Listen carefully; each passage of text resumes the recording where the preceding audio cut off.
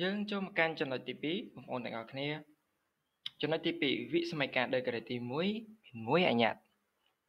អញ្ចឹងយើងមើលចំណុចទី1វិសម័យការនិងចម្លើយ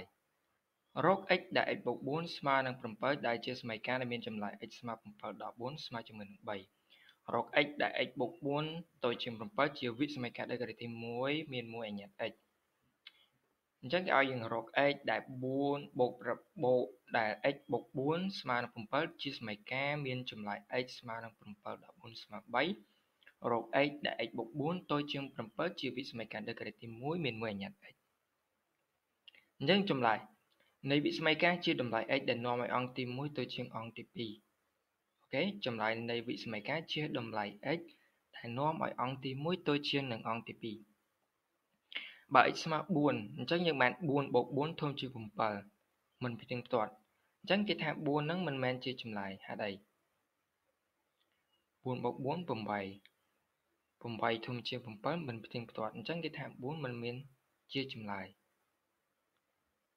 ដោយសារតែកន្លែងយើងគឺយើងត្រូវរកយ៉ាងណាឲ្យ x ហ្នឹងវាបូក4ហើយវាតូចជាង7អញ្ចឹងយើងមើលបើសិនជា x ស្មើ4ហ្នឹង4បូក4វា8ធំជាង7វាអត់ផ្ទៀងផ្ទាត់នឹងវិសម័យការរបស់យើងដែល x បូក4តូចជាង7នោះទេអញ្ចឹង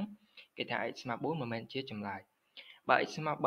បូក4ស្មើ7មិនផ្ទៀងផ្ទាត់គេថា x ស្មើ3មិនមែនជាចម្លើយអញ្ចឹងបើសិនជា x នឹងស្មើ2បូក4វា6តូចជាង7យ៉ាបើ6តូចជាង7មានន័យថាវាផ្ទៀងផ្ទាត់នឹងវិសម័យការអញ្ចឹងគេថា2គឺជាចម្លើយបើ x ស្មើ1បូក4 5តូចជាង7យ៉ាតូចជាង7អញ្ចឹងវាផ្ទៀងផ្ទាត់អញ្ចឹងគេថា x ស្មើ1ជាចម្លើយ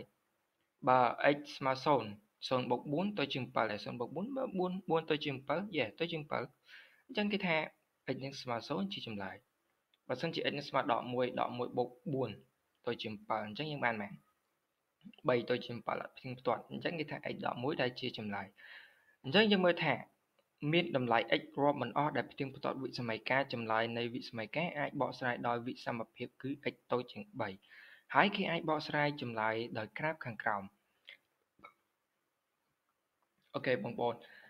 ហេតុអីបានគេនិយាយថាចម្លើយនៃវិសម័យការអាចបកស្រាយដោយវិសមភាពគឺ x តូចជាង3ហើយគេក៏អាចបកស្រាយចម្លើយដោយក្រាបខាងក្រោមអញ្ចឹងយើងមើលបើសិនជាតម្លៃមួយនឹង x វាស្មើនឹង4បើសិនជា x ស្មើនឹង4 x ស្មើនឹង5បូក4វាឡើង9អញ្ចឹងវាអត់អាចធំជាង7បានទេ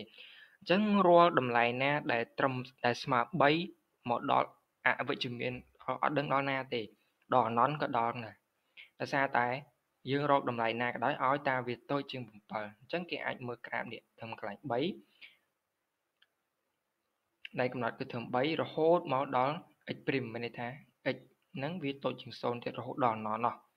អញ្ចឹងចាប់ពី x ធំជាង3នេះទៅគឺវាមិនមែនជាចម្លើយហើយវាមិនផ្ទៀងផ្ទាត់នឹងវិសម័យការរបស់យើងទេ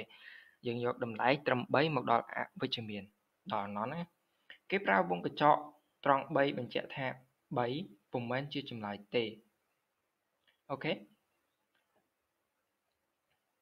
អញ្ចឹង3មិនមែនជាចម្លើយទេគឺតម្លៃចាប់ពី3រហូតទៅដល់ដកអណន្តអូខេរបៀបដោះស្រាយវិសម័យការដោះស្រាយវិសម័យការគឺរកគ្រប់តម្លៃអញ្ញត្តិដែលផ្ទៀងផ្ទាត់វិសម័យការ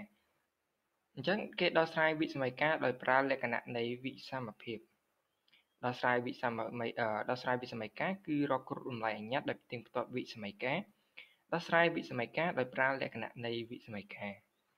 អញ្ចឹងយើងមើលឧទាហរណ៍ទី1ដោះស្រាយវិសម័យការ x ដក2តូចជាង5អញ្ចឹង x ដក2តូចជាង5យើងទាញបានថា x ដក2បូក2តូចជាង5បូក2យើងទាញបានថា x តូចជាង7 2ដក2បូក2គឺអស់ហើយនៅសល់ x តូចជាង5បូក2គឺ7អញ្ចឹងចម្លើយជាក្រាបយើងគូបន្ទាត់មួយមក x មក x អញ្ចឹងចម្លើយរបស់យើងគឺ x តូចជាង7អញ្ចឹងតម្លៃវងកញ្ចក់នេះចាប់ពី7រហូតមកដល់0រហូតផុត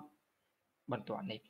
អញ្ចឹងវងកញ្ចក់បញ្ជាក់ថា x មិនអាចស្មើនឹង7ទេប៉ុន្តែ x តូចជាង7ទើបយើងយកអូខេ